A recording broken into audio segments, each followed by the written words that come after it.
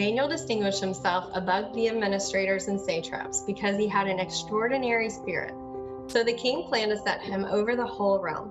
The administrators and satraps, therefore, kept trying to find a charge against Daniel regarding the kingdom, but they could find no charge or corruption, for he was trustworthy, and no negligence or corruption was found in him.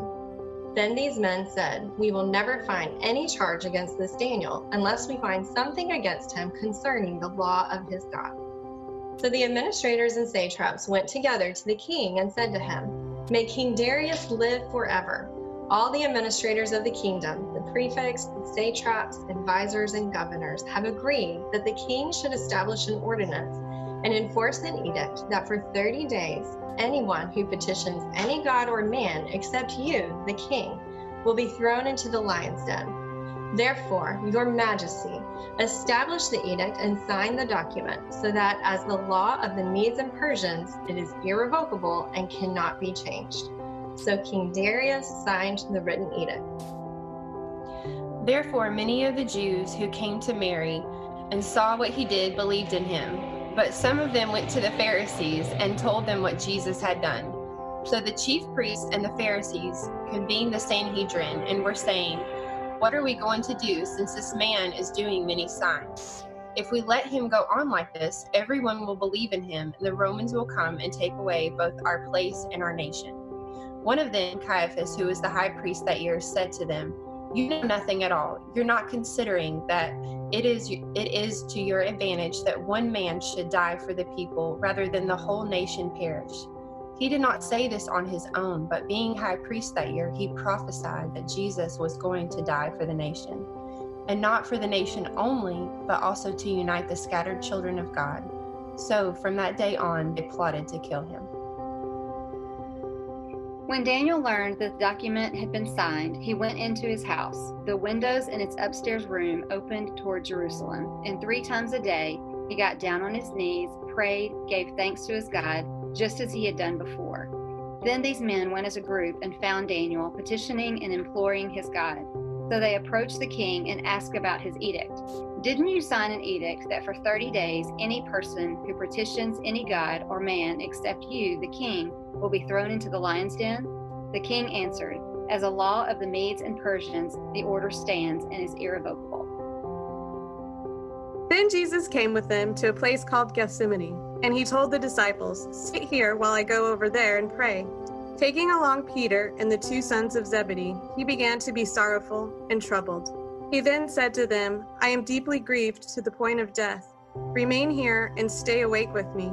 Going a little further, he fell face down and prayed, "My Father, if it is not possible, let this cup pass from me, yet not as I will, but as you will."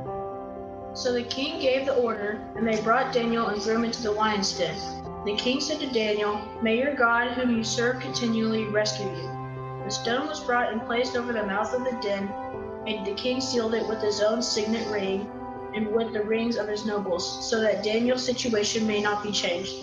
Then the king returned to his place and spent the night without eating and without any entertainment being brought to him, and he could not sleep. Then Pilate took Jesus and had him flogged. The soldiers also twisted together a crown of thorns, put it on his head, and clothed him in a purple robe. And they kept coming up to him and saying, "Hail, King of the Jews!" and were slapping his face. Pilate went outside again and said to them, "Look, I'm bringing him out to you to let you know I find no grounds for charging him." Then Jesus came out wearing the crown of thorns and the purple robe. Pilate said to them, "Here is the man." When the chief priests and the temple servants saw him, they shouted, "Crucify, crucify!" Pilate responded, "Take him and crucify him yourselves, since I find no grounds for charging him." At the first light of dawn, the king got up and hurried to the lion's den. When he reached the den, he cried out in anguish to Daniel. "Daniel, servant of the living God," the king said, "has your God, whom you continually serve, been able to rescue you from the lions?" Then Daniel spoke with the king. "May the king live forever. My God sent his angel and shut the lions' mouths, and they haven't harmed me, for I was found innocent before him, and also before you, your majesty. I have not done harm." On the first day of the week, very early in the morning, they came to the tomb bringing the spices that they had prepared. They found the stone rolled away from the tomb, and they went in but did not find the body of the Lord Jesus. While they were perplexed about this, suddenly 2 men stood by them in dazzling clothes. So the women were terrified and bowed down to the ground. "Why are you looking for the living among the dead?" asked the men. "He is not here, but he has risen." Then King Darius wrote to those of every people, nation, and language who live on the whole earth, "May your prosperity abound. I issue a decree that in all my royal dominion, people must tremble and fear before the God of Daniel. For he is the living God, and he endures forever. His kingdom will never be destroyed, and his dominion has no end. He rescues and delivers. He performs signs and wonders in the heavens and on the earth, for he has rescued Daniel from the power of the lions." For this reason, God highly exalted him and gave him the name that is above every name, so that at the name of Jesus, every knee will bow in heaven and on earth and under the earth, and every tongue will confess that Jesus Christ is Lord, to the glory of God the Father.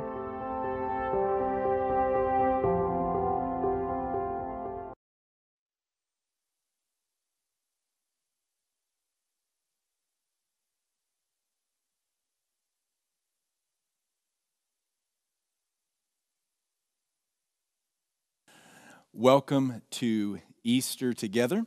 My name's Brad. I'm one of the pastors at Fellowship Church. So glad that you're joining us this morning. If you're watching this on your living room couch or at the kitchen table or wherever you might be, we're thrilled that you're here. I want you to know that I know this might feel a little bit strange, but you're not alone. As we've said already this morning, we're in this together. And today we are celebrating Jesus, the one who, through his work on the cross and his resurrection, has brought us together. I'll admit it, this isn't easy for any of us. Earlier this week, my wife was on a video call in one room. I was on a video call in the other room. And next thing you know, we hear a scream because one of our sons has knocked a tooth out of the other son's mouth. That's what life has been like for us, and I know for many of you, that's what it's been like. But I want us to just for a moment, if we could, take our eyes off our current circumstances and take our eyes off this current moment, which seems to grip us so tightly, and think about history.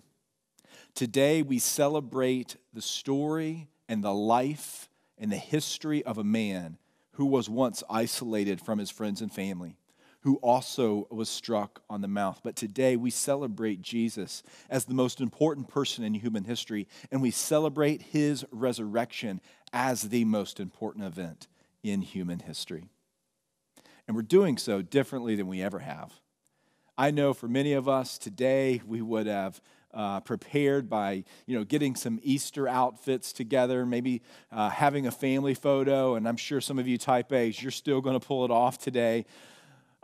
We would have gathered, most of us, for a grand Easter celebration at a church. The worship teams or the choirs, their energy would have been higher. There would have been an extra creative juice. The pastor would have done his best to preach his very best sermon. Maybe mom or grandma would have been preparing Easter dinner. And I want you to know that it's okay to miss those things. It's okay to wish those things were true, but I want to remind us this morning that those are not the things that make Easter, Easter. They're merely parts, they're accessories, they're how we celebrate, but they are not the reason that we celebrate. The church is not closed today. Doors to buildings may be closed, but the church isn't closed because the church is the people of God together, united by Jesus. And Easter is the story that matters. Long ago, there was a man named Daniel who understood that in a different sort of way. As we've said, if you're joining us now in this series, we've been working through the book of Daniel. Most of us would probably anticipate on Easter Sunday a sermon from the New Testament, from one of the Gospels, from one of the accounts of the resurrection. But today, I want to remind many of us, and maybe show some of us for the very first time, that the Easter story, the gospel story, isn't merely part of the Bible, isn't merely part of God's story, but it is the story. It is what the whole thing is all about. If you look closely at familiar Old Testament scriptures, they're a bit like puzzles. And once you put all the pieces together, they show a picture of something that is to come, something marvelous and significant. And as our Zoom scripture reading showed today, when you see Daniel chapter 6 and the beauty of this story that oftentimes gets relegated to children's stories or vacation Bible school, I'm not sure why, but we're going to talk about it today. When you read Daniel 6, the story of Daniel in the lion's den, we're reminded of another story, the grand story of the Bible itself. Daniel, a good man, is unjustly thrown into a pit designed for death. Jesus, the righteous Son of God, is betrayed by those closest to him and unjustly put on death row as well. Daniel is buried in a pit. A stone is rolled over, and a signet is there to say, hey, this is forever, that this is the way it's supposed to end. Jesus absorbs the wrath of God for the sin of mankind on his back on the cross, and then he's buried in a borrowed tomb, and the tomb is set in place by a stone, and it's guarded securely because this is to be the end. But that's not how it ended. Daniel is rescued from death in the pit of the lions, and Jesus is resurrected to life in the resurrection. Darius, matter of fact, he can't sleep. The Persian ruler runs to the lion's den the morning after Daniel had been buried there, and he wants to know, and he's hoping for hope that maybe Daniel has survived. And this is what he says. He says, at the first light of dawn, the king got up and he hurried to the lion's den. When he reached the lion's den, he cried out in anguish to Daniel, Daniel, servant of the living God, the king said, has your God, whom you continually serve, been able to rescue from the lions? And Daniel responds, may the king live forever. My God sent his angel, and he shut the lions' mouths, and they haven't harmed me, for I was found innocent before him, and also before you, your majesty, I have done no harm.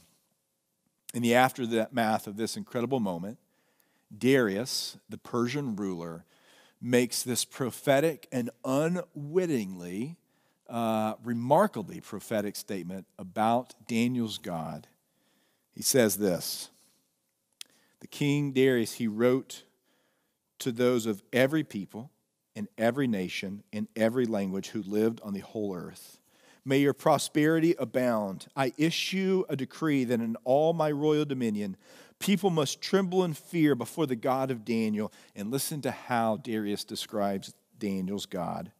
He is the living God, and he endures forever. His kingdom will never be destroyed, and his dominion has no end. He rescues and he delivers. He performs signs and wonders in the heavens and on earth, and he has rescued Daniel from the power of lions. 500 years before the birth of Jesus, Darius, the Persian ruler, makes these declarations about Daniel's God that were also true of Jesus. Darius declares of God, and this is true of Jesus, that Jesus lives, that Jesus reigns, and that Jesus rescues. Look closely with me at what he says. In verse 26 of Daniel 6, Darius says, I issue a decree that in all my royal dominion, people must tremble in fear before the God of Daniel, for he is the living God. More important than any news broadcast, any election result, any social media sensation is this news. Jesus lives. This is the greatest news that you and I can know today, and it certainly was in the early part of Christianity. Matter of fact, the author of the New Testament book, Luke, he was a historian, and he carefully wrote down the circumstances surrounding the events of the resurrection, and he writes how stunning this news was to the people who first discovered it. And here's what he says. On the first day of the week, Very early in the morning, they came to the tomb bringing spices they had prepared. It never occurred to them that Jesus would do exactly what he said he would do. And yet they found the stone rolled away from the tomb. They went in but did not find the body of the Lord Jesus. While they were perplexed about this, suddenly 2 men stood by them in dazzling clothes. So the women were terrified and they bowed down to the ground. "Why are you looking for the living amongst the dead?" asked the men. "He is not here, but he is risen." Jesus is alive. The Bible, first century early historical documents make it clear that the resurrection was not a metaphor. This wasn't just some sort of symbolism. Jesus literally, physically, bodily arose from the grave.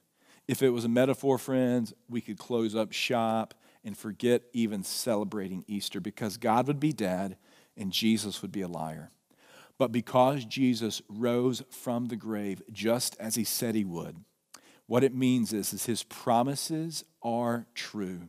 His word is dependable, namely his word and his promises that he, on the cross, would bear our sin and in the grave would take our sin, take our shame, and take our guilt with him, and that he would rise victoriously over all of it. And Jesus did exactly what he said he would do. He rose victorious. Jesus lives and Jesus reigns. Darius says of Daniel's God, he is the living God, verse 26, and he endures forever. His kingdom will never be destroyed, and his dominion has no end. The Apostle Paul, writing in the New Testament, says this of Jesus: "For this reason God highly exalted him and gave him the name that is above every name, so that the name of Jesus every knee would bow in heaven and on earth, and every tongue will confess that Jesus Christ is Lord, to the glory of God the Father." During Jesus' crucifixion, evil men mocked him. They scoffed at him. They said things like, "What's your name? Who do you say you are? Are you really the King of the Jews?" And in the resurrection of Jesus Christ, Jesus boldly and loudly proclaims, "I am Jesus. My name is above every name. I am the King of kings, and I am the Lord of lords." And everyone will confess that to be so, because Jesus reigns. He's not only living, but he has been seated at the right hand of the Father. He is King of kings and Lord of lords.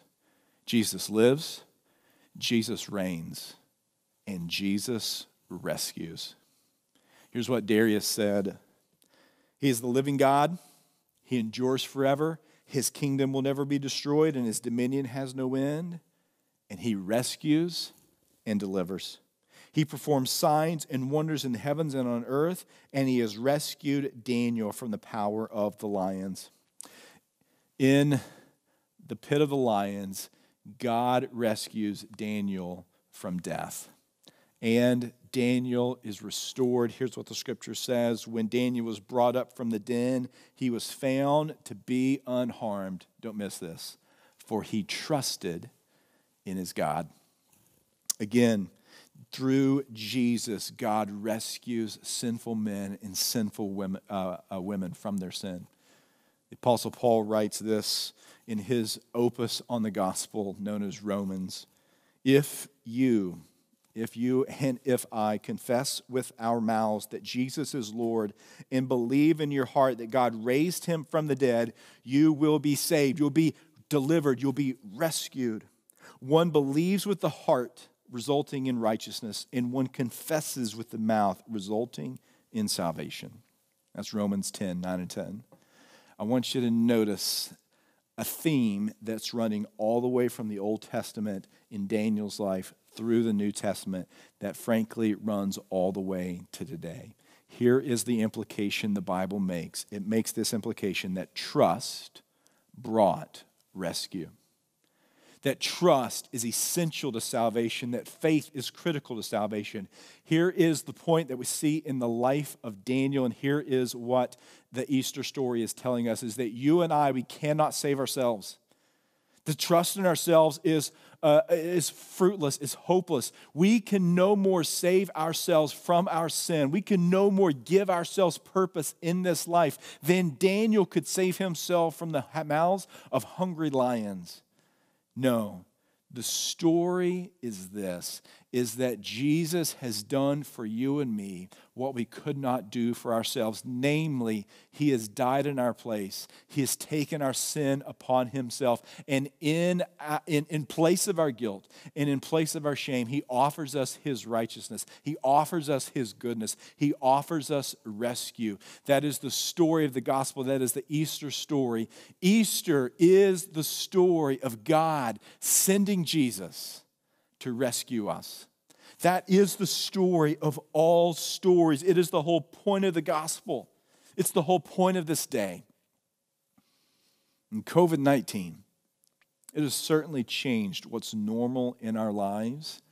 And I think for many, the events of these recent days has caused us to consider our mortality in more significant ways. And this morning, I would like to pose an important question to you. What is your hope in this life and the next?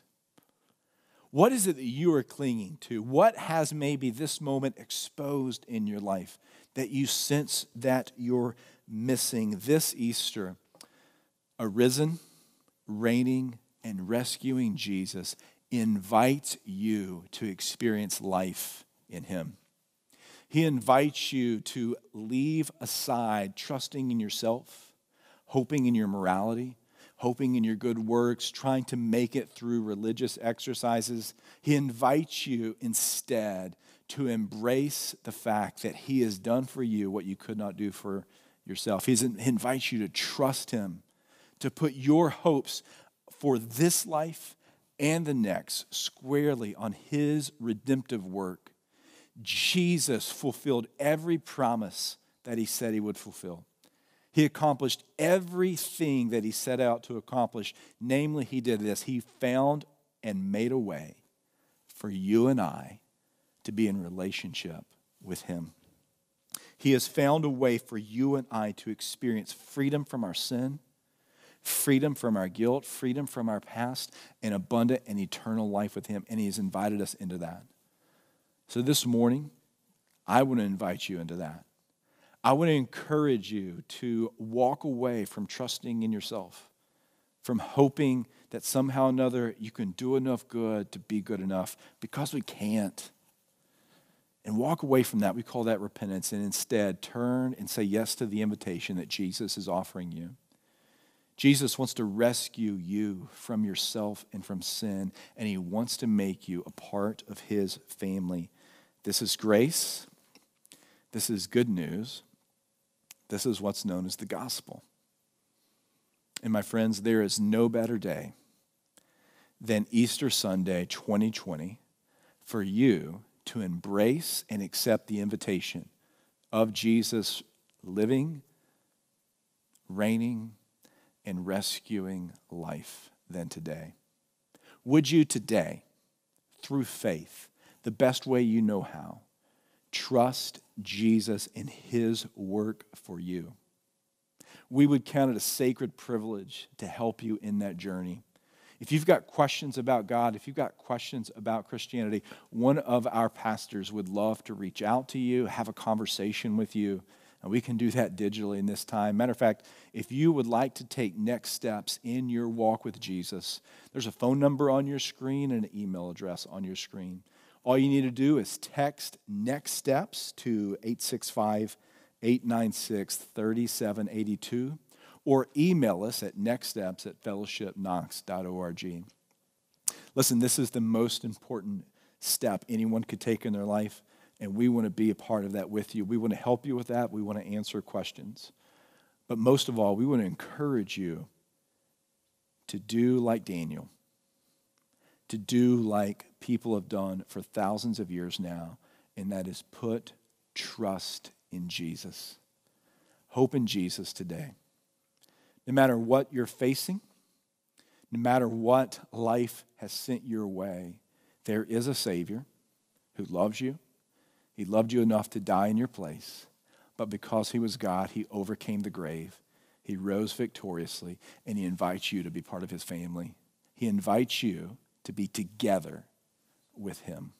And today, we would love for you to take that step.